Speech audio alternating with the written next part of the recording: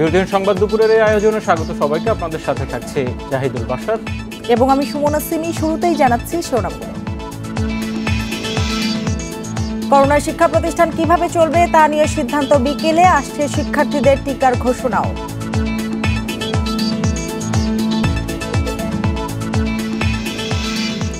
রোগীদের ভোগান্তি কমাতে ঢাকা মেডিকেলে র্যাবের দালাল বিরোধী অভিযান, ৪৫ জন আটক।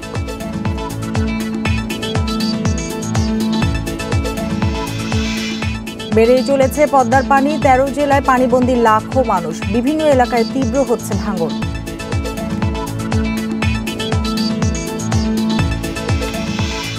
সাত হাজার পয়েন্টের মাইল ফলক ছড়ালো ডিএসসির প্রধান সূচক, বেড়েছে বেশিরভাগ শেয়ারের দাম।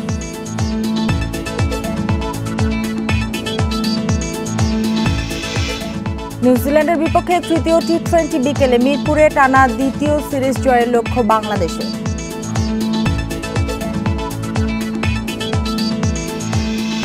এতক্ষণ শিরোনামগুলো জানাচ্ছিলাম, এবার জানাবো পুরো খবর। করোনার সময় শিক্ষা প্রতিষ্ঠানে কিভাবে ক্লাস ও অন্যান্য কার্যক্রম চালানো হবে সে বিষয়ে সচিবালয়ে আন্তঃমন্ত্রণালয় বৈঠক বিকেল ৩টায়।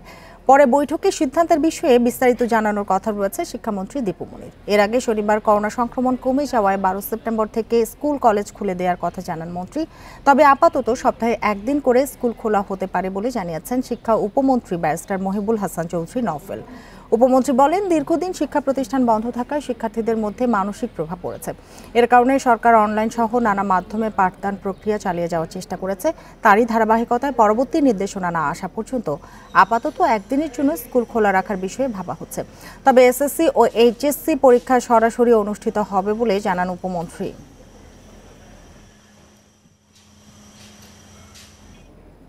এ নিয়ে আরো জানাতে সচিবালয় থেকে আমাদের সঙ্গে যোগ দিয়েছেন সহকর্মী নূরে আলম। নূরে আলম, আমরা জানি যে বৈঠকটি ৩টায় শুরু হবার কথা রয়েছে।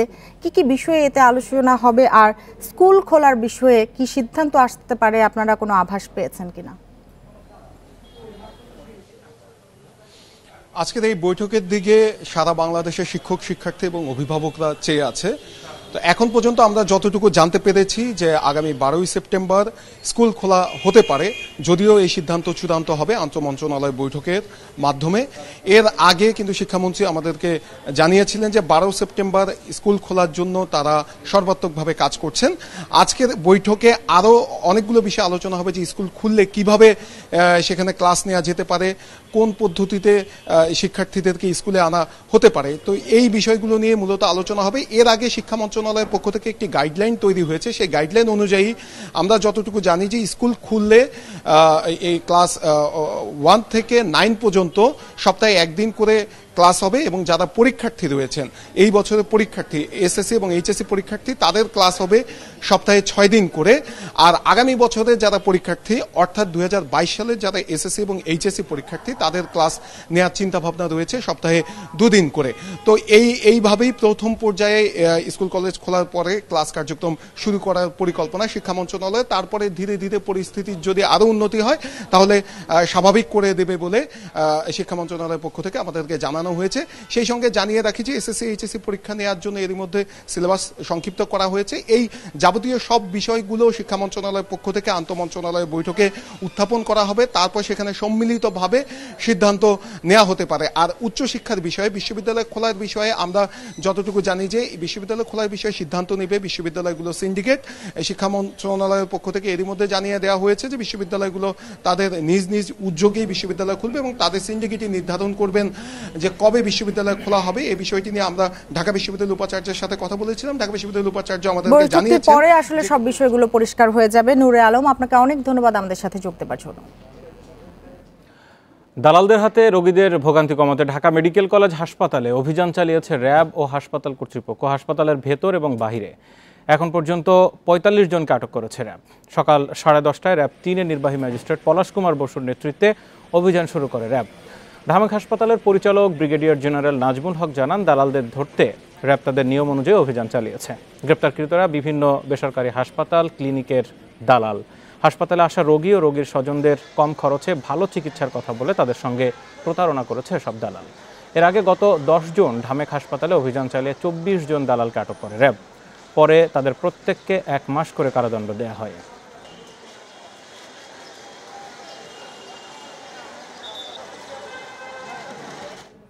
ঢাকা মেডিকেল কলেজ হাসপাতালে এই মুহূর্তে রয়েছেন সহকর্মী খালেদ রায়হান, এই ঘটনার সবিস্তারে বলতে পারবেন তিনি।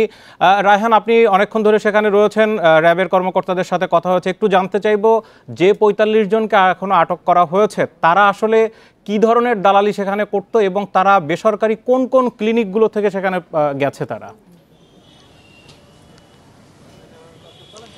প্রথম বিষয়টি হচ্ছে ৪৫ জনকে আটক করা হলেও শেষ পর্যন্ত ৩০ জনকে গ্রেপ্তার করা হয়েছে এবং ৩০ জনকেই বিভিন্ন মেয়াদে আপনার শাস্তি দেওয়া হয়েছে, কারাদণ্ড দেওয়া হয়েছে। এবং তাদের বিরুদ্ধে প্রধান যে অভিযোগটি সেটি হচ্ছে যে ঢাকা মেডিকেলে দেশের বিভিন্ন জেলা থেকে বিভিন্ন জায়গা থেকে যারা ঢাকায় চিকিৎসার জন্য আসতেন তাদেরকে বিভিন্নভাবে বুঝিয়ে যে তাদেরকে বিভিন্ন প্রাইভেট ক্লিনিকে তাদেরকে ভালো চিকিৎসা দেওয়া হবে, ঢাকা মেডিকেলে সেই কাঙ্ক্ষিত চিকিৎসা তারা পাবেন না, এই কথা বলে তাদেরকে বিভিন্ন চিকিৎসার কথা বলা হলেও সে সকল হাসপাতালে তাদেরকে আসলে নেওয়া হতো এবং যে সকল ক্লিনিকে নেওয়া হতো, ঢাকা মেডিকেলের আশেপাশে বিভিন্ন রকমের ক্লিনিক রয়েছে, সেই সকল ক্লিনিকে তাদেরকে নেওয়া হতো বলে অভিযোগ পাওয়া গেছে এবং সেই সকল ক্লিনিকে কাঙ্ক্ষিত যে সেবাটি, চিকিৎসা সেবা, সেটি তারা পেত না, এমন অভিযোগ কিন্তু কয়েক বছর ধরে রয়েছে এবং যারা ভুক্তভোগী তারা কিন্তু বারবার এই সকল অভিযোগ করছেন। আজকে র্যাবের নির্বাহী ম্যাজিস্ট্রেট পলাশ কুমার বসু যেটি জানিয়েছেন, এই যে সিন্ডিকেটটি রয়েছে বা এই যে চক্রটি রয়েছে, এই চক্রের সঙ্গে হাসপাতালের বিভিন্ন পর্যায়ের কর্মচারী কর্মকর্তা তাদের যোগসাজশ রয়েছে এবং তাদের যোগসাজশ ছাড়া এই কাজটি কেউ করতে পারছে না, ঠিক এমন বিষয়টি র্যাবের পক্ষ থেকে বলা হয়েছে। যদিও আজকে হাসপাতালের প্রশাসনের একজন সহকারী পরিচালক তিনি কথা বলেছেন, তিনি জানিয়েছেন যে এই বিষয়টি তাদের নজরে না আসলেও তারা যেই কথাটি বলছেন যে যদি কেউ থাকে তাদেরকে তালিকা করা হবে বা আনসার সদস্য থেকে শুরু করে যারা পুরো নিরাপত্তার দায়িত্বে রয়েছেন, যে সকল কর্মচারী রয়েছেন তারা কি এর সঙ্গে জড়িত কিনা সেই বিষয়টি তারা খোঁজ করে দেখছেন। তার পাশাপাশি যেহেতু র্যাবের একটি ইন্টেলিজেন্স গ্রুপ এটিতে কাজ করছে, তারা যদি তথ্য দিয়ে সহযোগিতা করে সেই ক্ষেত্রে হাসপাতালের কেউ জড়িত আছে কিনা সেই বিষয়গুলোকে মাথায় রেখে তারা পরবর্তী সময় অভিযান চালাবে। আশেপাশে যে সকল ক্লিনিকগুলো রয়েছে সেই ক্লিনিকগুলোতেও তারা অভিযান পর্যায়ক্রমে চালাবে বলে কিন্তু আজকে জানানো হয়েছে এবং তার পাশাপাশি যারা ভুক্তভোগী আছেন বা যারা এখানে চিকিৎসা নিতে আসছেন তারা যাতে দালালদের খপ্পরে না পড়েন, তারা যাতে হাসপাতালেই দেখান সেই বিষয়টি নিশ্চিত করার জন্য হাসপাতাল কর্তৃপক্ষকেও র্যাবের পক্ষ থেকে বলা হয়েছে। আসলে র্যাবের পক্ষ থেকে যেটি বলা হয়েছে যে হাসপাতাল কর্তৃপক্ষ যারা রয়েছেন তারা যদি আরেকটু সচেষ্ট হন তাহলে যারা দালাল রয়েছেন সেই বিষয়টিতে দালাল যারা রয়েছেন তারা হয়তো খুব বেশি তারা কাজ করতে পারবে না, তারা খুব বেশি মানুষ। রায়হান, আপনাকে অনেক ধন্যবাদ। ঢাকা মেডিকেল কলেজ হাসপাতাল থেকে ৩০ দালাল আটক, সেই খবরের বিস্তারিত জানছিলাম। করোনা আক্রান্ত ও উপসর্গ নিয়ে ২৪ ঘন্টায় রাজশাহী, চট্টগ্রাম সহ ৬ জেলায় আরও ২৬ জনের মৃত্যু হয়েছে। এর মধ্যে করোনায় ১৪ জন এবং উপসর্গ নিয়ে মারা গেছেন ১২ জন। রাজশাহী মেডিকেল কলেজ হাসপাতালে করোনা ইউনিটে আরও ১০ জনের মৃত্যু হয়েছে। তাদের মধ্যে করোনায় আক্রান্ত ছিলেন ৬ জন আর উপসর্গে মৃত্যু হয়েছে ৪ জনের। জেলায় শনাক্তের হার ৯.৪৫%। এদিকে চট্টগ্রামে করোনা ডেডিকেটেড হাসপাতালে মারা গেছেন ৬ জন, নতুন করে আক্রান্ত হয়েছে ১২০ জন। ময়মনসিংহ মেডিকেলে করোনার উপসর্গ নিয়ে ৪ জন সহ মোট ৬ জনের মৃত্যু হয়েছে। এছাড়া করোনায় আক্রান্ত ও উপসর্গ নিয়ে বরিশালে ২ জন, চাঁদপুরে ২ জন ও খুলনায় ১ জনের মৃত্যু হয়েছে।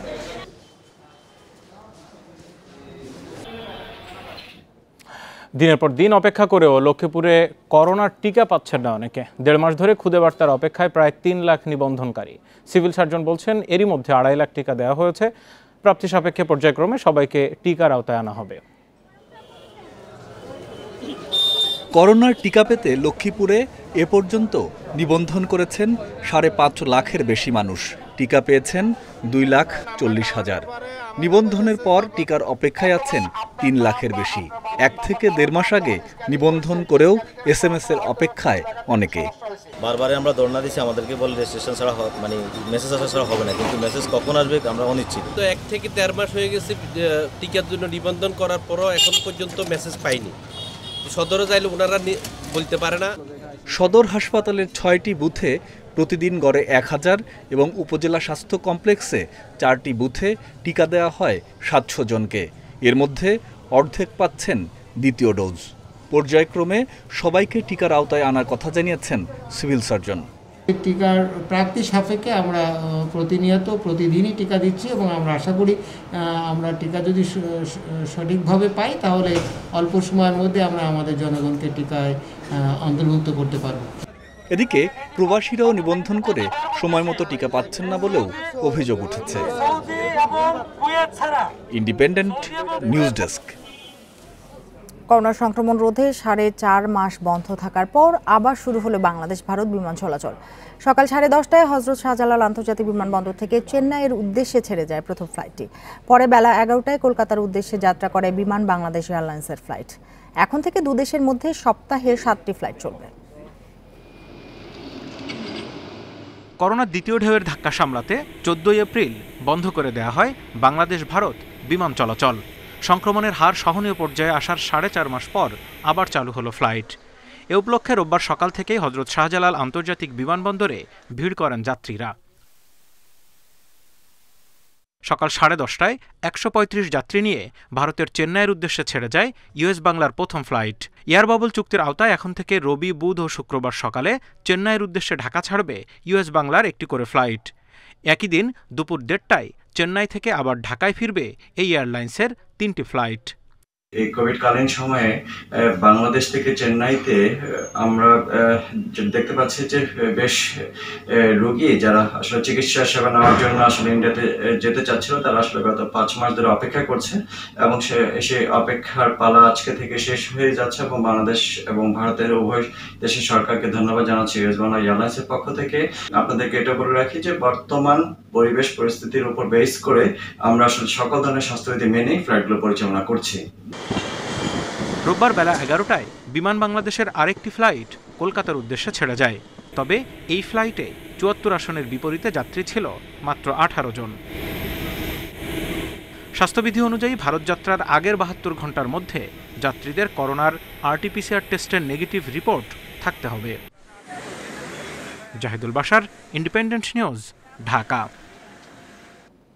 2022 সালের ডিসেম্বরে ঢাকা এলিভেটেড এক্সপ্রেসওয়ে বিমানবন্দরের দক্ষিণ কাওলা থেকে তেজগাঁও রেল স্টেশন পর্যন্ত যান চলাচলের জন্য খুলে দেওয়া হবে, জানিয়েছেন সড়ক পরিবহন ও সেতুমন্ত্রী ওবায়দুল কাদের। সকালে রাজধানীর বনানী এলাকায় এলিভেটেড এক্সপ্রেসওয়ের কাজ পরিদর্শন শেষে এই তথ্য দেন মন্ত্রী। এ সময় তিনি আরও বলেন, এই প্রকল্পের সার্বিক অগ্রগতি হয়েছে 30.50%। পুরো কাজ শেষ হলে ঢাকা শহরের যানজট অনেকাংশে কমবে বলেও জানান। পাশাপাশি এর ইতিবাচক প্রভাব পড়বে জিডিপিতে। প্রকল্পের তৃতীয় ধাপে মগবাজার রেল লাইন থেকে কুতুবখালী যাওয়ার পথে কমলাপুর রেলওয়ে স্টেশন এলাকায় এক্সপ্রেসওয়ের একটি পিলার স্থাপন নিয়ে জটিলতা দেখা দিয়েছে বলেও জানান ওবায়দুল কাদের। সেখানে ঢাকা টঙ্গী রেলপথের ডুয়েল গেজ লাইন নির্মাণ প্রকল্পের সঙ্গে কিছুটা সাংঘর্ষিক হয়ে পড়েছে ঢাকা এক্সপ্রেসওয়ে প্রকল্পটি।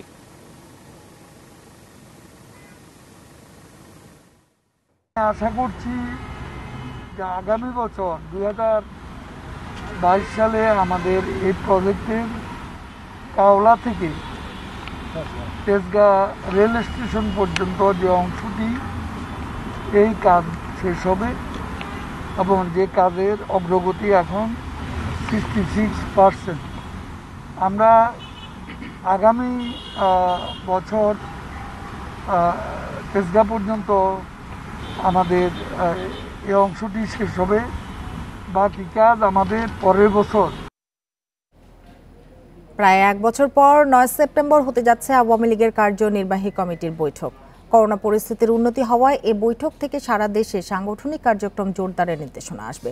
এ মাসেই দলের 8টি টিম সাংগঠনিক সফর করবে। লক্ষ্য মেয়াদ উত্তীর্ণ তৃণমূলের সম্মেলন ও বিভিন্ন জেলার কোন্দল নিরসন।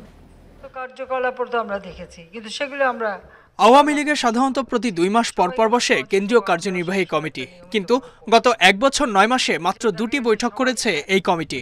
সবশেষ বৈঠক হয় গত বছরের 3 অক্টোবর। এর পরপরই করোনা সংক্রমণ বাড়ায়, গতি হারায় স্বাভাবিক কার্যক্রম। সংক্রমণ কমে আসায় 9 সেপ্টেম্বর বৈঠকে বসছে কেন্দ্রীয় কার্যনির্বাহী কমিটি।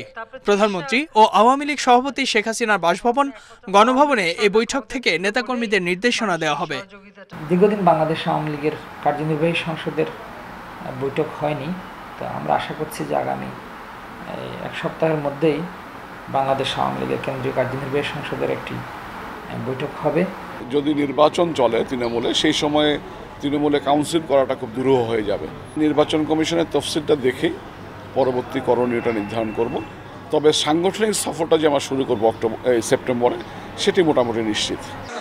করোনায় বন্ধ রয়েছে 47টি মেয়াদ উত্তীর্ণ জেলার সম্মেলন, যে কারণে অনেক জায়গায় অভ্যন্তরীণ কোন্দল বেড়েছে বলে মনে করেন নেতারা। আগামী জাতীয় সংসদ নির্বাচনের আগে বিরোধ মেটানোর লক্ষ্য কেন্দ্রের। জেলাগুলোতে যেখানে বিবদমান অবস্থানগুলো রয়েছে সেসবগুলো একটা চিহ্নিতকরণ করা, কিভাবে মেটানো যায় সে ব্যাপারে আলোচনা হবে। 8টা যে টিম গঠন করা হয়েছে, মানুষ এই 8টা টিমকে আরও শক্তিশালীভাবে জোরদারভাবে দায়িত্ব পালনের নির্দেশনা থাকবে। সেন্ট্রাল কমিটিতে কমপক্ষে 25% মহিলা উপস্থিতি থাকুক। আর 7-8টা পোস্ট খালি আছে, সুতরাং সেখানে 4-5টা পোস্টে মহিলারা যারা আসতে পারে। করোনা মহামারী মোকাবেলা সহ বন্যা দুর্গতদের পাশে দাঁড়াতে কেন্দ্রীয় কমিটির বৈঠক থেকে নির্দেশনা আসবে বলেও জানান নেতারা। Ijazur Rahman, independent news, Dhaka. পদ্মার পানি বেড়েই চলেছে। অন্যদিকে যমুনা, ব্রহ্মপুত্র, ধরলা সহ বেশ কিছু নদীর পানি কমতে শুরু করলেও এখনও রয়েছে বিপদসীমার ওপরে। নতুন করে কোনো এলাকা প্লাবিত না হলেও বন্যা কবলিত 13 জেলার পানিবন্দী মানুষের দুর্ভোগ আরও বেড়েছে। ভাঙন আতঙ্কে দিন কাটাচ্ছে নদী তীরবর্তী অসংখ্য মানুষ। 24 ঘন্টায় গোয়ালন্দ পয়েন্টে পদ্মার পানি আরও 3 সেন্টিমিটার বেড়ে বিপদসীমা 77 সেন্টিমিটার উপর দিয়ে বইছে। রাজবাড়ীতে নতুন করে কোনো এলাকা প্লাবিত না হলেও 2 সপ্তাহের বেশি সময় ধরে কয়েক হাজার মানুষ পানিবন্দী। ফরিদপুরে 4 উপজেলা 13 ইউনিয়নের লক্ষাধিক পানিবন্দী মানুষের দুর্ভোগ বেড়েছে। দেখা দিয়েছে খাদ্য ও বিশুদ্ধ পানির সংকট। ঘরে পানি উঠেছে, গরু বাছুর ছাগল টাগল সব পানির ভিতরে রয়েছে। পোলাপানের বাদ করে কাঁদতেছে, সিঁড়ি পাইতেছে, কোহান্তা দেবো আমরা। পানি আনা যাচ্ছে না, বাথরুমে যাওয়া যাচ্ছে না, তারপরে মনে করেন রান্না বান্নায় কষ্ট। 24 ঘন্টায় যমুনার পানি সিরাজগঞ্জ পয়েন্টে 8 সেন্টিমিটার কমে বিপদসীমার 69 সেন্টিমিটার উপর দিয়ে বইছে। জেলা প্রশাসনের পক্ষ থেকে বন্যা দুর্গতদের জন্য 140 টন চাল বরাদ্দ দেওয়া হলেও প্রয়োজনের তুলনায় এ সহায়তা অপ্রতুল বলছেন ভুক্তভোগীরা। মানুষ ঘর বাড়ি সব অবদায় রয়েছে, জায়গায় জায়গায় রয়েছে, কারো ঘরের মধ্যে মাছা পাইতে রয়েছে। কষ্ট, খাই দেই কষ্ট, পায়ে গাওয়া গেছে, চৌকার মধ্যে পানি, আন্ডাবাড়ি বন্ধ। কুড়িগ্রামে অন্তত 25,000 হেক্টর জমির ফসল তলিয়ে গেছে। এছাড়া ধরলাও তিস্তা তীরের 25 পয়েন্টে নদী ভাঙন তীব্র হয়েছে। এর মধ্যে ঘরবাড়ি হারিয়েছে অর্ধশত পরিবার। চকি টকি করিয়ে তার উপরে আলাদা চুলে বসে মতো পাকশাক করি এখন খাওয়া না যায়। জামালপুরে এখনও পানিবন্দী 6 উপজেলার 185 গ্রামের মানুষ। প্রায় 7,500 হেক্টর ফসলি জমি তলিয়ে যাওয়ায় ক্ষতির মুখে কৃষকরা। রংপুরে 3 উপজেলার 15 ইউনিয়নে গত 10 দিনে বসত ভিটা হারিয়েছে 5 শতাধিক পরিবার। রেশমিনন্দী, ইন্ডিপেন্ডেন্ট নিউজ। বন্যা পরিস্থিতির অবনতির সঙ্গে তীব্র হচ্ছে নদী ভাঙন। এরই মধ্যে যমুনার ভাঙনে জামালপুর ও সিরাজগঞ্জের বেশ কয়েকটি এলাকার বাড়িঘর, রাস্তাঘাট, ফসলি জমি বিলীন হয়ে গেছে। ভাঙন রোধে দীর্ঘদিন ধরে স্থায়ী বাঁধের দাবি জানিয়ে এলেও মেলেনি সমাধান। তবে প্রতি বছর নদীর পানি বাড়লে বাঁধের আশ্বাস দেয় কর্তৃপক্ষ। জামালপুরের ইসলামপুর উপজেলার হালিমা বেগম। নদী ভাঙনের ঠিকানা বদলেছে 7 বার। শেষ ঠাঁই হয়েছিল উত্তর সিরাজাবাদ গ্রামে। তবে নদী ভাঙনে বিলীন হয়েছে শেষ আশ্রয়টুকুও। তাই পরিবারের সবাইকে নিয়ে দিন কাটছে খোলা আকাশের নিচে।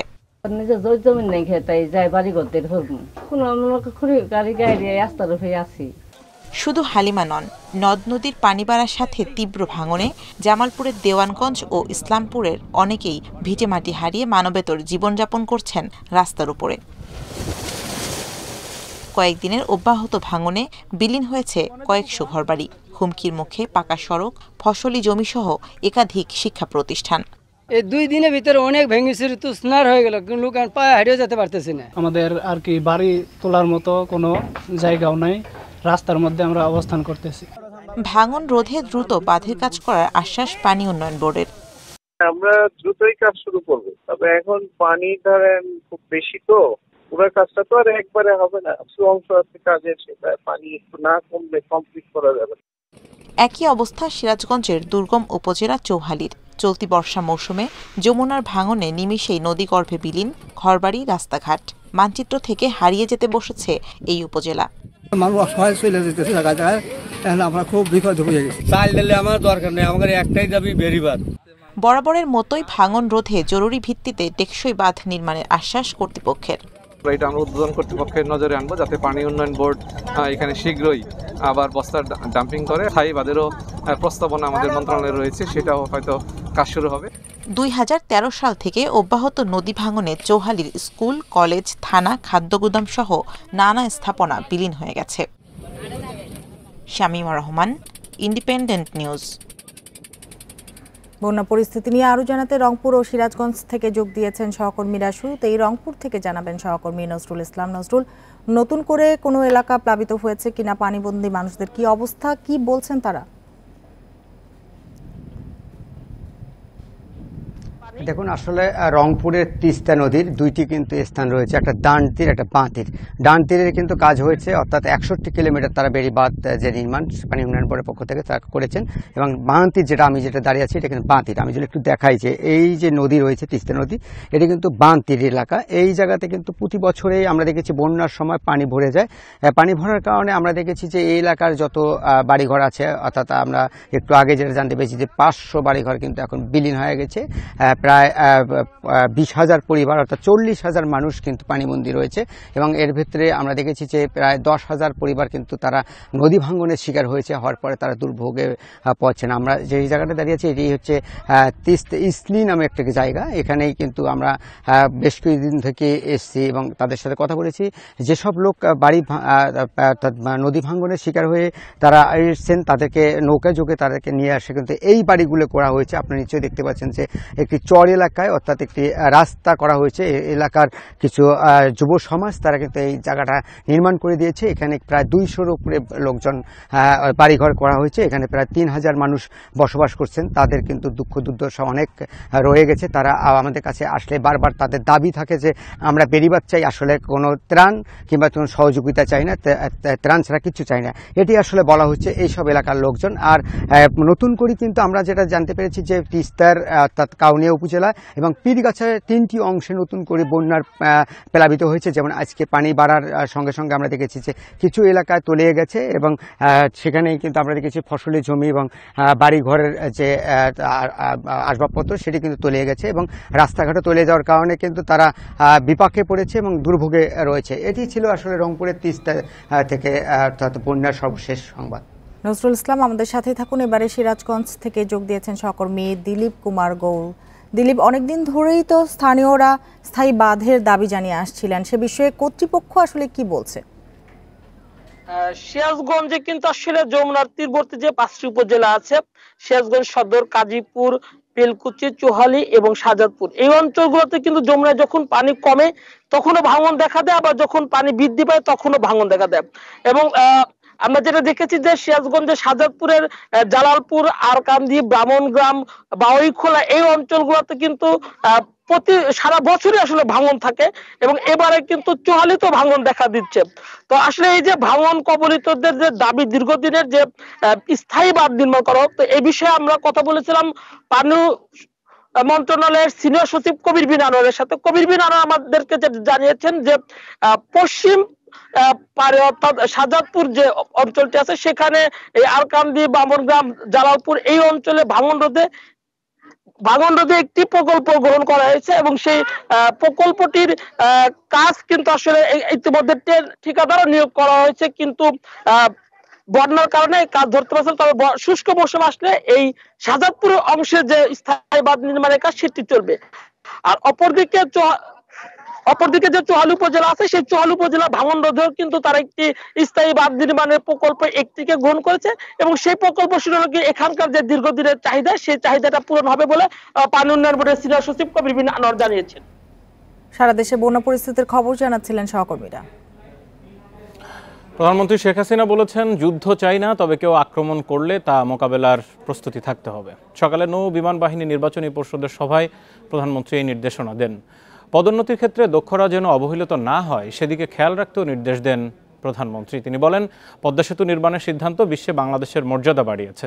আরও বলেন, সম্পদের সীমাবদ্ধতা সত্ত্বেও দেশের প্রতি ভালোবাসা থাকলে যে কোনো অর্জন সম্ভব, তার বড় প্রমাণ পদ্মা সেতু। স্বাধীনতা সার্বভৌমত্ব রক্ষার জন্য বিশ্ব যেখানে এগিয়ে যাচ্ছে, বিজ্ঞানের নতুন নতুন প্রযুক্তি আসছে, প্রযুক্তি নির্ভর হয়ে যাচ্ছে বর্তমান বিশ্ব, তার সঙ্গে তাল মিলিয়ে যেন আমরা চলতে পারি সেই প্রস্তুতিও আমাদের থাকতে হবে। আমরা যুদ্ধ চাই না, আমরা শান্তি চাই, কারণ শান্তি ছাড়া কোনো দেশের উন্নতি করা সম্ভব না। যুদ্ধ ধ্বংস ডেকে আনে, আমরা ধ্বংসের পথে যেতে চাই না। যশোরের শার্শা ছাত্রলীগের সাধারণ সম্পাদক আকুল হোসেন 24 জনের একটি সিন্ডিকেট তৈরি করে চালাচ্ছিলেন অস্ত্র ব্যবসা। সে অস্ত্র ভারতীয় ব্যবসায়ীদের কাছ থেকে কেনা হয় তার চাচাতো ভাই মেহেদির মাধ্যমে। আকুলকে গ্রেপ্তারের পর এসব তথ্য পেয়েছে ডিবি। এখন সেসব অস্ত্রের ক্রেতাদের ধরতে অভিযান চলছে।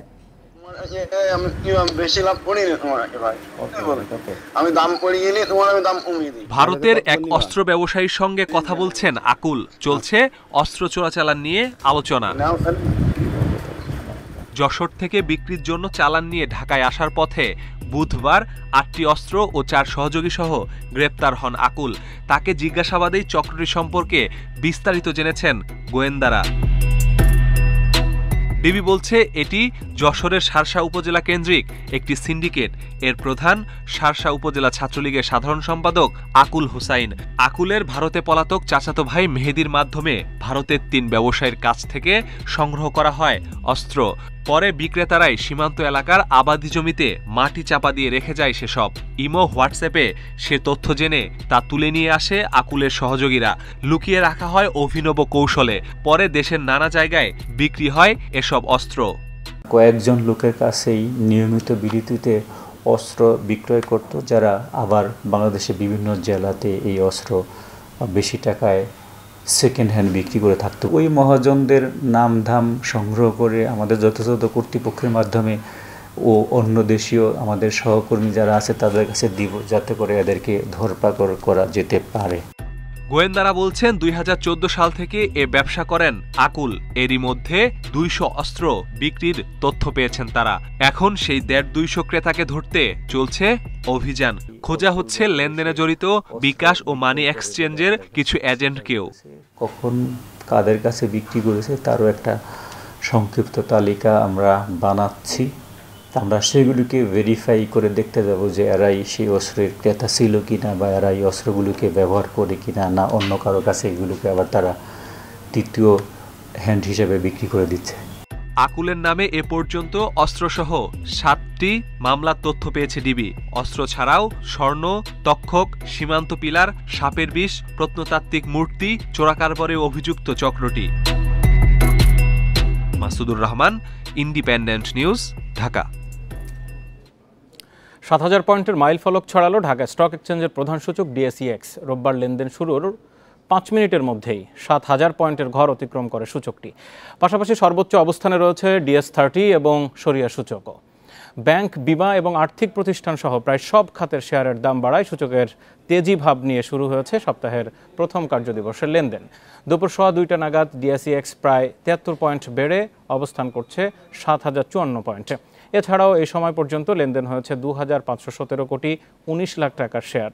হাত বদলে অংশ নেয়া 375টি প্রতিষ্ঠানের মধ্যে দাম বেড়েছে 210টির, কমেছে 127টির, আর অপরিবর্তিত রয়েছে 38টি কোম্পানির শেয়ার দর।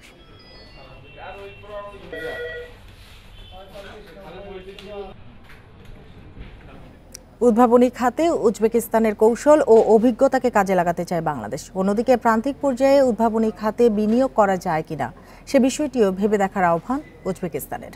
আর এজন্য অক্টোবরে ভার্চুয়াল সমঝোতা স্মারক সই করবে দুই দেশ।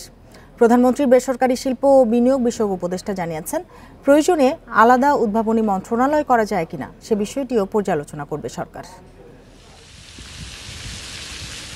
উজবেকিস্তানের তাশখন্দের এই বিশাল ভবন দেখে মনে হতেই পারে কোনো শপিং মল, কিন্তু ভবনটিতে নিবিড়ভাবে কাজ চলছে গবেষণা, নতুন নতুন পণ্য ও সেবা উদ্ভাবনের।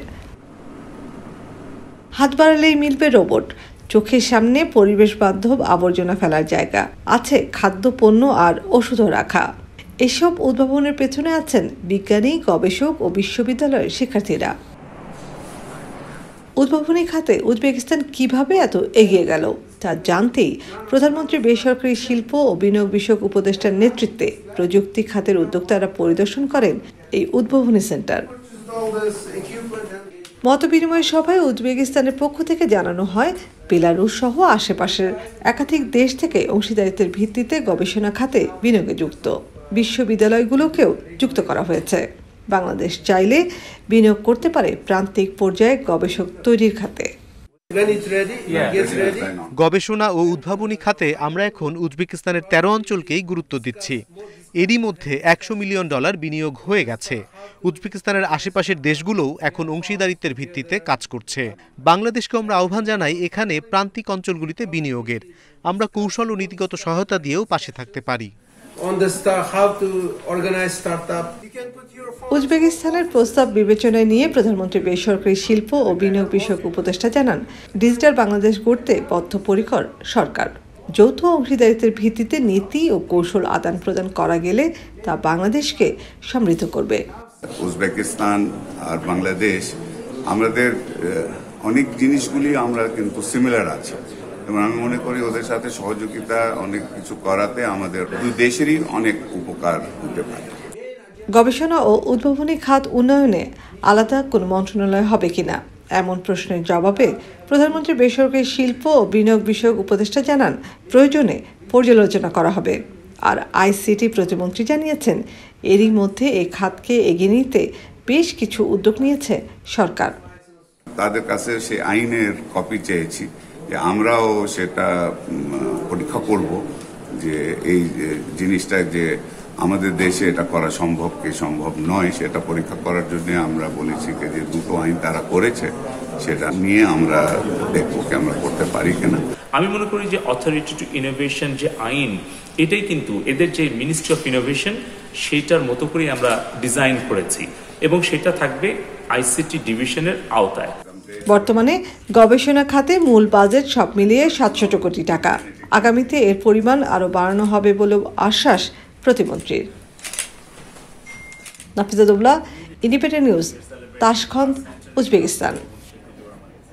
আপনারা দেখছেন বিরতিহীন সংবাদ দুপুর। এরপর আরও যা থাকবে, সিনহা হত্যা মামলায় দ্বিতীয় দফায় সাক্ষ্য গ্রহণ শুরু। ওসি প্রদীপ, লিয়াকত সহ 15 আসামি আদালতে।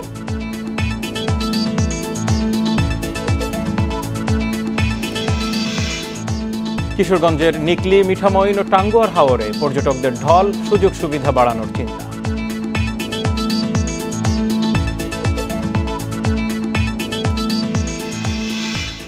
মৌলভীবাজারের কুলাউড়া মাইক্রোবাসে ট্রেনের ধাক্কায় 1 জন নিহত হয়েছে। এই ঘটনায় আহত হয়েছে আরও অন্তত 10 জন।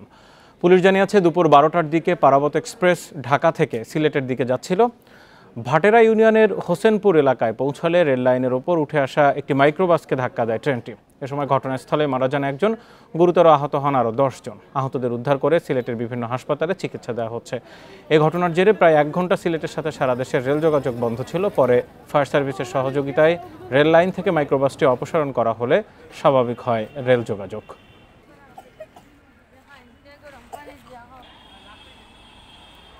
কক্সবাজারে অবসরপ্রাপ্ত মেজর সিনহা হত্যা মামলায় দ্বিতীয় দফায় সাক্ষ্য গ্রহণ শুরু হয়েছে। সকাল 10টায় কক্সবাজার জেলা জজ মোহাম্মদ ইসমাইলের আদালতে শুরু হয় সাক্ষ্য গ্রহণ। এর আগে সকালে কারাগার থেকে ওসি প্রদীপ ও লিয়াকত সহ মামলার 15 আসামিকে আদালতে নেওয়া হয়। আজ মামলা 3 নম্বর সাক্ষী মোহাম্মদ আলী সাক্ষ্য দিচ্ছেন। পাবলিক প্রসিকিউটর ফরিদুল আলম জানান, এ দফায় সাক্ষ্য গ্রহণ চলবে বুধবার পর্যন্ত। এ 4 দিনে মামলা 13 সাক্ষীর সাক্ষ্য দেওয়ার কথা রয়েছে। এর আগে 23 আগস্ট থেকে 25 আগস্ট মামলার বাদী নিহত সিনহার বড় বোন শারমিন ফেরদৌসি ও প্রত্যক্ষদর্শী সাইদুল ইসলাম সিফাতের সাক্ষ্য নেওয়া হয়। এ মামলার মোট সাক্ষী 83 জন। গত বছরের 31 জুলাই টেকনাফের শামলাপুর চেকপোস্টে পুলিশের গুলিতে নিহত হন সেনাবাহিনীর অবসরপ্রাপ্ত মেজর সিনহা মোহাম্মদ রাশেদ খান।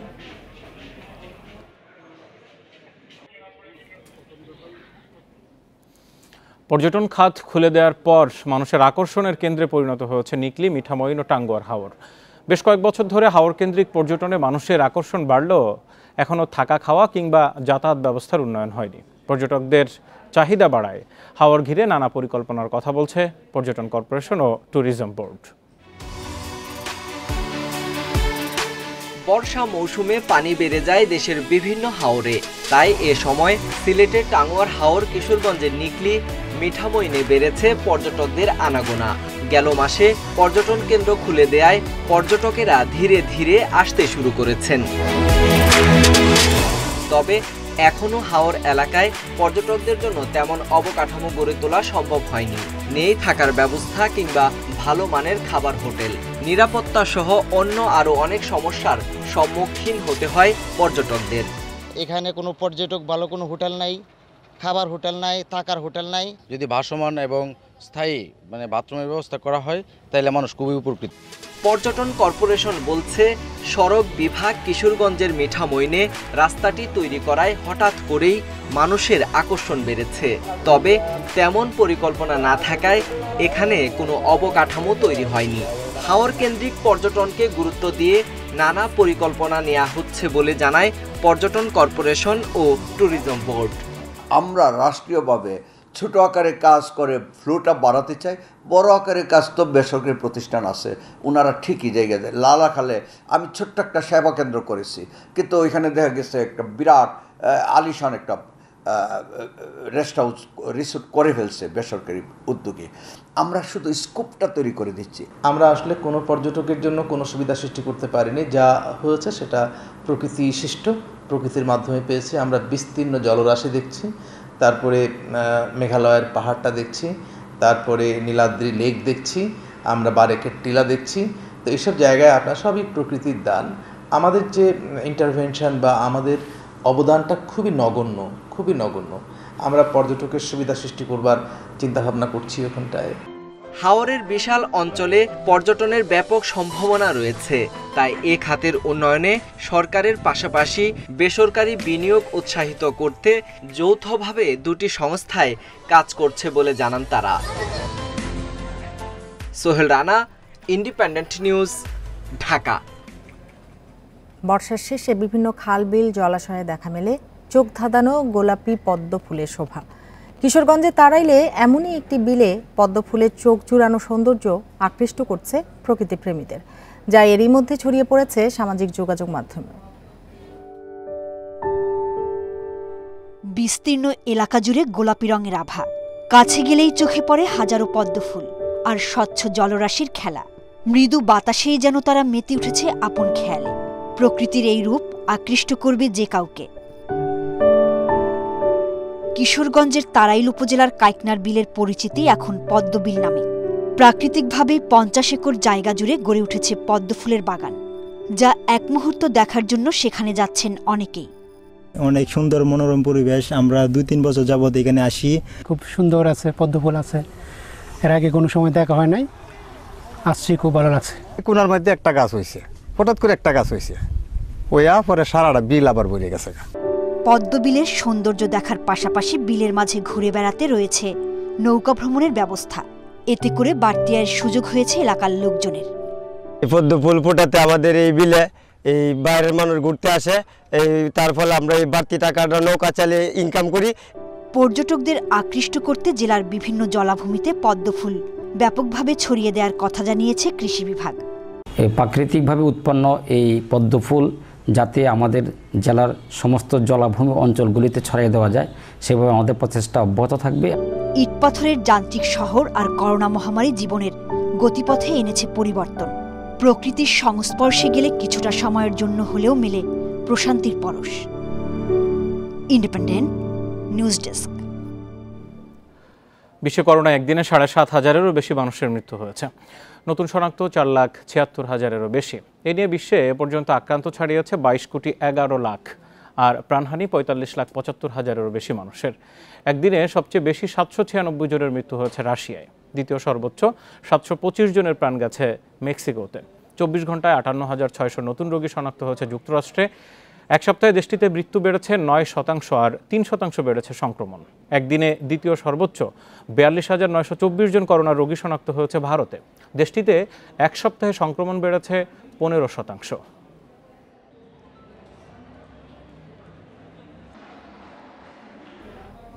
যুক্তরাষ্ট্রে বেড়েই চলেছে হেট ক্রাইম বা বিদ্বেষমূলক অপরাধ। 2020 সালে দেশটিতে 12 বছরের মধ্যে সবচেয়ে বেশি বিদ্বেষমূলক অপরাধ সংঘটিত হয়েছে। এসব অপরাধের সবচেয়ে বেশি শিকার হয়েছে এশীয় এবং কৃষ্ণাঙ্গরা। সম্প্রতি FBI এর এক প্রতিবেদনে উঠে এসেছে এসব তথ্য। 2020 সালে যুক্তরাষ্ট্রে জাতি, ধর্ম, বর্ণ, লিঙ্গ এবং অক্ষমতার কারণে বিদ্বেষমূলক আচরণের শিকার হয়েছেন 10,000-এর বেশি মানুষ। এসব ভুক্তভোগী আইন শৃঙ্খলা বাহিনীর কাছে আনুষ্ঠানিক অভিযোগ করেছেন। মার্কিন কেন্দ্রীয় গোয়েন্দা সংস্থা FBI এর বার্ষিক রিপোর্টে দেখা গেছে, এশীয় এবং কৃষ্ণাঙ্গ আমেরিকানদের বিরুদ্ধে বিদ্বেষমূলক অপরাধের সংখ্যা ব্যাপকভাবে বেড়েছে। তবে সবচেয়ে বেশি আক্রমণ ও সহিংসতার শিকার হয়েছেন কৃষ্ণাঙ্গরা। 2014 সাল থেকে প্রতি বছরই যুক্তরাষ্ট্রে বিদ্বেষমূলক অপরাধের সংখ্যা বেড়েছে। এদিকে বিশ্বব্যাপী করোনা মহামারী ছড়িয়ে পড়ার পেছনে এশীয়রা দায়ী এমন মনোভাবের কারণে দেশটিতে এশীয়দের বিরুদ্ধে বিদ্বেষমূলক অপরাধের সংখ্যা বেড়েছে।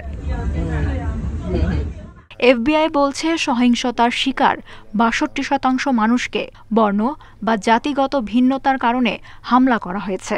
এছাড়া ধর্মের কারণে 13% এবং 20% মানুষ যৌনতার কারণে হামলা ও সহিংসতার শিকার হয়েছেন। এসব হামলায় অভিযুক্ত ৬,৪০০ জনের মধ্যে ৫৫%ই শ্বেতাঙ্গ বলে জানিয়েছে FBI. Lutfa Fauzia, independent news. সরকার গঠনের আগ মুহূর্তে তালেবানের অস্বস্তির কারণ হয়ে দাঁড়িয়েছে পাঞ্জশির প্রদেশ। সেখানে বিরোধীদের সঙ্গে চলছে মরিয়া লড়াই। এদিকে তালেবানের পাঞ্জশির দখলের ঘোষণায় কাবুলে উল্লাস ছড়া গুলিতে মারা গেছে অন্তত 17 জন, আহত 45 জন। তালেবানের গলায় কাটা হয়ে আছে বিরোধীদের নিয়ন্ত্রণে থাকা পাঞ্জশির। চলছে দুপক্ষের তীব্র লড়াই। শুক্রবার তালেবান প্রদেশটির দখল নেওয়ার ঘোষণার পরপরই কাবুলে শুরু হয় আনন্দ উল্লাস। শোনা যায় গুলির শব্দ। এতে অন্তত 17 জনের মৃত্যুর খবর দিয়েছে আল জাজিরা। পরে পাঞ্জশির দখলের দাবি ভিত্তিহীন বলে জানান সাবেক আফগান ভাইস প্রেসিডেন্ট ও ন্যাশনাল রেজিস্ট্যান্স ফ্রন্ট NRF এর নেতা আমরুল্লাহ সালেহ। তিনি আরও জানান সেখানকার টেলিফোন, ইন্টারনেট ও বিদ্যুৎ সংযোগ বিচ্ছিন্ন করে দিয়েছে তালেবান যোদ্ধারা। আমি এখন পাঞ্জশিরে আছি। আমরা কঠিন পরিস্থিতির মধ্যে আছি। দুই পক্ষেই হতাহতের ঘটনা ঘটেছে। তালেবান যোদ্ধারা ক্রমাগত হামলা চালিয়ে যাচ্ছে, তবে আমাদের যোদ্ধারা আত্মসমর্পণ করবে না।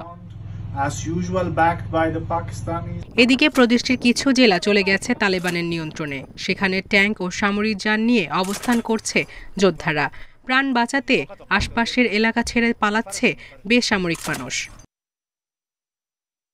2 লাখ জনসংখ্যার পাঞ্জশিরকে চারদিক থেকে ঘিরে রেখেছে তালেবানরা। বিরোধীদের সঙ্গে চলছে দফায় দফায় সংঘর্ষ। সায়রা খান, ইন্ডিপেন্ডেন্ট নিউজ। আপনারা দেখছেন বিরতিহীন সংবাদ দুপুর। এরপর আরো যা দেখবেন, বিশ্বকাপ বাছাইয়ে ব্রাজিল আর্জেন্টিনা লড়াই রাত 1টায় জয়ের ধারাবাহিকতা চায় দুই চির প্রতিদ্বন্দ্বী।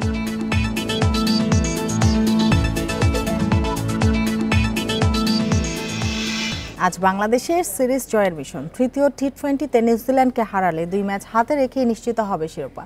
সাফল্যের লক্ষ্যে নিজের 100তম ম্যাচে নামছেন অধিনায়ক মাহমুদুল্লাহ। আর টি20তে সর্বোচ্চ উইকেট শিকারের হাতছানি সাকিবের। মিরপুরে ম্যাচটি শুরু হবে বিকেল 4টায়।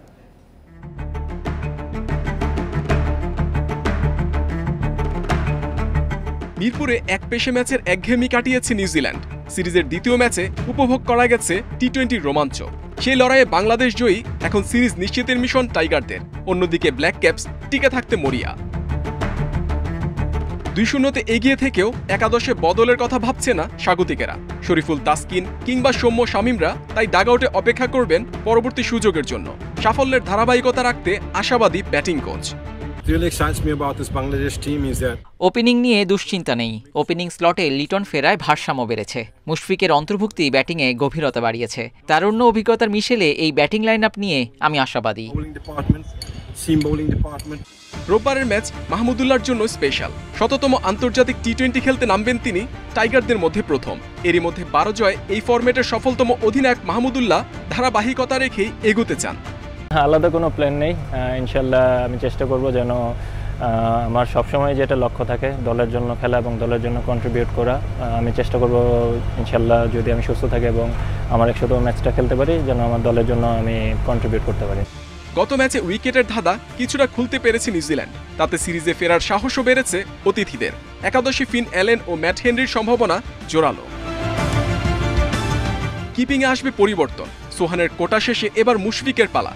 গত ম্যাচে লেইথামকে জীবন দিয়ে আলোচনায় ছিলেন সোহান। বিপরীতে ফিল্ডার মুশি পেয়েছে প্রশংসা। Mohammad Nazim, independent news, Dhaka. কিরগিজস্তানে আজ 3 জাতি ফুটবল টুর্নামেন্টের চ্যালেঞ্জ বাংলাদেশের। প্রথম ম্যাচে প্রতিপক্ষ ফিলিস্তিন। র্যাঙ্কিংয়ে বেশ এগিয়ে থাকা ফিলিস্তিনকে নিয়ে সতর্ক অধিনায়ক জামাল ভুঁইয়া। নতুন কৌশলে লড়াইয়ের ইঙ্গিত দিয়েছেন তিনি। আর পরীক্ষিতদের নিয়ে দল সাজানোর কথা জানিয়েছেন কোচ জেমি ডে। ম্যাচ শুরু রাত 8:30টায়। কিরগিজস্তানে পৌঁছে হয়েছে 5 দিনের অনুশীলন। নতুনদের পরখ করা, দল নিয়ে বিচার বিশ্লেষণের কাজ শেষ। অপেক্ষা এখন মাঠের লড়াইয়ের। প্রতিপক্ষ ফিলিস্তিন বেশ শক্তিশালী। র্যাঙ্কিংয়ে ওদের অবস্থান 102। দেশের মাটিতে বঙ্গবন্ধু গোল্ড কাপে দুইবারে দেখাতেই হারের তিক্ত স্বাদ লাল সবুজের। টুর্নামেন্টের প্রথম ম্যাচে অবশ্য স্বাগতিকদের কাছে ফিলিস্তিনদের হারটা মাঠে বসেই দেখেছেন জামালরা। নতুন কৌশলে মাঠে নামার ইঙ্গিত অধিনায়কের। We have seen Palestine's strengths and we have seen their weaknesses. এইসব জিনিস আমরা কোচের সাথে আরোপ করছি আর প্র্যাকটিসের শেষে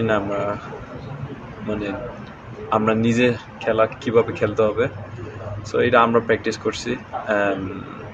তারপরে আমরা একটা নতুন সিস্টেম ট্রাই করব, যদি ভালো হয় তাহলে আমরা এটা কন্টিনিউ করব। দুই প্রবাসী ওয়াহেদ তাহমিদ অভিষেকের অপেক্ষায়, তবে প্রথম ম্যাচে তাদেরকে দেখা যাবে না শুরুর একাদশে। লোন স্ট্রাইকার হিসেবে থাকছেন মতিন মিয়া। সুফিল বিপ্লু, জামাল সোহেলরা সামলাবেন মধ্যমাঠ। রক্ষণে কঠিন দায়িত্ব তপু তারিকদের। প্রতিপক্ষ শক্তিশালী, আমাদের জন্য কঠিন ম্যাচ অপেক্ষা করছে। এখানে 3টি ম্যাচে সবাইকে সুযোগ দেয়া হবে। প্রথম ম্যাচে না হলেও যে কোনো ম্যাচে তাদের দেখা যাবে। গত 3-4 দিন ছেলেরা কঠোর অনুশীলন করেছে।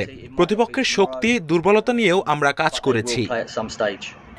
অক্টোবরে সাফ চ্যাম্পিয়নশিপের প্রস্তুতি মঞ্চ এই টুর্নামেন্ট, যেখানে জয় পরাজয় ছাপিয়ে ভালো ফুটবলের লক্ষ্য লাল সবুজের।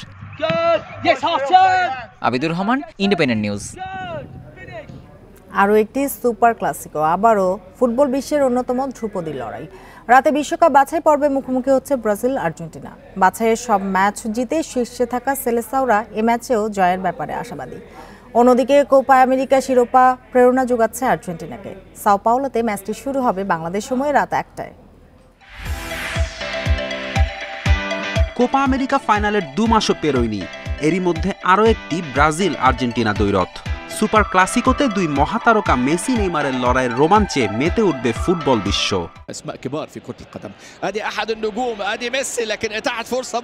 সেই রোমাঞ্চে ভাটা পড়তে বসেছিল মেসির ছিটকে পড়ার শঙ্কায়। আগের ম্যাচে ভেনেজুয়েলার বিপক্ষে মারাত্মক ফাউলের শিকার হন এলেমটেন। হাঁটুর চোটে পড়ে লম্বা সময়ের জন্য ছিটকে যাওয়ার শঙ্কা ছিল, তবে তা হয়নি। 34 বছরেও দুর্দান্ত ফিটনেস ধরে রেখেছেন আর্জেন্টাইন অধিনায়ক। মেসিকে ঘিরে ছক কাটবে আর্জেন্টিনা তা বলার অপেক্ষা রাখে না। এটাকে খুদে জাদুকরের সঙ্গী হবেন ডি মারিয়া, লাউতারো মার্টিনেজ। স্কোয়াডের সুযোগ পাওয়া দিবালাও মাঠে নামতে মুখিয়ে আছেন, তবে শুরুর একাদশে তার জায়গা পাওয়ার সম্ভাবনা কম। মেসি ভালো আছে, ওকে নিয়ে শঙ্কার কিছু নেই। ব্রাজিলের বিপক্ষে একাদশে পরিবর্তন আসতে পারে। শেষ মুহূর্তে অনুশীলনের পর চূড়ান্ত সিদ্ধান্ত নেব। আর্জেন্টিনার 4-4-2 ফরমেশনে পরিবর্তনের সম্ভাবনা কম, তবে আক্রমণ ভাগে শক্তি বাড়াতে ব্রাজিলের ফরমেশনে পরিবর্তন হতে পারে। ফরওয়ার্ডে 3 জন খেলাতে পারেন Selecao coach Tite. Brazil Argentina match সবসময় ভিন্ন মাত্রার লড়াই, এর আবেদন অতুলনীয়। এই ম্যাচকে ঘিরে তীব্র আবেগ থাকে, যা আমাদের তাড়িত করে, জয়ের ক্ষুধা বাড়িয়ে দেয়। করোনা সংক্রমণের ভয়ে লাতিন আমেরিকার ফুটবলারদের ছাড়েনি ইংলিশ প্রিমিয়ার লিগের বেশিরভাগ দল। এর ফলে সবচেয়ে বেশি ক্ষতিগ্রস্ত ব্রাজিল। প্রথম পছন্দের 4 খেলোয়াড় থিয়াগো সিলভা, জেসুস, রিচার্লিসন, ফেবিনহো সহ মোট 9 জনকে পাননি তিতে। তবে আর্জেন্টিনার ভাগ্য এক্ষেত্রে ভালো। অ্যাস্টন ভিলা থেকে ছাড়পত্র পেয়েছেন গোলকিপার এমিলিয়ানো মার্টিনেজ। টটেনহ্যাম থেকে রোমেরো আর লোসেলসো যোগ দিয়েছেন আর্জেন্টিনা দলে। ফেরদৌস ইসলাম, ইন্ডিপেন্ডেন্ট নিউজ। এদিকে আজ বিশ্বকাপ বাছাইয়ের লড়াইয়ে নামবে ইউরোপিয়ান চ্যাম্পিয়ন ইতালি। সুইজারল্যান্ডের বিপক্ষে আজ ওদের ম্যাচ রাত 1:45। ইউরো চ্যাম্পিয়ন হওয়ার পর ইতালির একমাত্র লড়াই ছিল বুলগেরিয়ার বিপক্ষে। বিশ্বকাপ বাছাইয়ের শেষ ম্যাচ ড্র হয়, টানা 35 ম্যাচ অপরাজিত ইতালি। সুইসদের হারাতে প্রত্যয়ী তারা। সুইজারল্যান্ডের বিপক্ষে সবশেষ 58 বারের দেখায় 29 বারই ওদের জয়। একই সময়ে বেলজিয়ামও মাঠে নামবে আজ। তাদের প্রতিপক্ষ চেক রিপাবলিক। 4 ম্যাচের 3টি জিতে ই গ্রুপের শীর্ষে বেলজিয়াম, তাদের ঠিক পরেই চেকদের অবস্থান। এদিকে বাছাই পর্বের গ্রুপ বিতে স্পেন লড়বে জর্জিয়ার বিপক্ষে। শেষ ম্যাচে সুইডেনের কাছে হেরে শীর্ষস্থান হারিয়েছে স্পেন। আজ জয়ের জন্য মরিয়া তারা। বিশ্বকাপ বাছাই পর্বে আবারও হোঁচট খেল ফ্রান্স। বসনিয়া হার্জেগোভিনার পর এবার ইউক্রেনের সঙ্গে 1-1 গোলে ড্র করেছে বিশ্ব চ্যাম্পিয়নরা। ইউরোর শেষ 16-এ সুইজারল্যান্ডের বিপক্ষে হারের পর বিশ্বকাপ বাছাইয়ে বসনিয়া হার্জেগোভিনার সঙ্গে 1-1 গোলে ড্র করে দিদিয়ের দেশমের দল। পরের ম্যাচে ইউক্রেনের সঙ্গেও জয়হীন ফ্রান্স। শাপারেঙ্কোর গোলে প্রথমার্ধেই এগিয়ে যায় ইউক্রেন, বিরতির পর মার্শিয়ালের গোলে সমতায় ফেরে বিশ্ব চ্যাম্পিয়নরা। এদিকে বাছাই পর্বে বড় জয় পেয়েছে নেদারল্যান্ডস, মন্টিনিগ্রোকে হারিয়েছে 4-0 গোলে। আর স্লোভাকিয়ার বিপক্ষে 1-0 গোলের কষ্টের জয় পেয়েছে ক্রোয়েশিয়া। অন্যদিকে প্রীতি ম্যাচে কাতারকে 3-1 গোলে হারিয়েছে পর্তুগাল।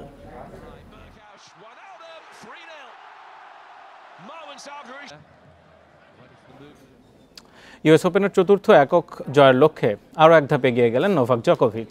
তৃতীয় রাউন্ডে কেই নিশিকোরিকে 3-1 সেটে হারান সার্বিয়ান তারকা। জকোভিচের জন্য ম্যাচটি কঠিন ছিল, প্রথম সেটেই হেরে বসেন। এরপর শীর্ষ বাছাই জকো দুর্দান্তভাবে ঘুরে দাঁড়ান, পরের 3 সেটই জিতে নেন তিনি। এদিকে অকওভার পেয়ে চতুর্থ রাউন্ডে উঠেন আলেকজান্ডার জেরেভ। জ্যাকসকের কাছে প্রথম সেট হারলেও পরের 2 সেট জেতেন জেরেভ। চতুর্থ সেটে চোট পেয়ে সক খেলা থেকে সরে দাঁড়ান। এদিকে অঘটন ঘটেছে নারী এককে। শীর্ষ বাছাই অ্যাশলি বার্টি বাদ পড়েছেন তৃতীয় রাউন্ড থেকে। মার্কিন তারকা শেলবি রজার্সের কাছে হারেন বার্টি।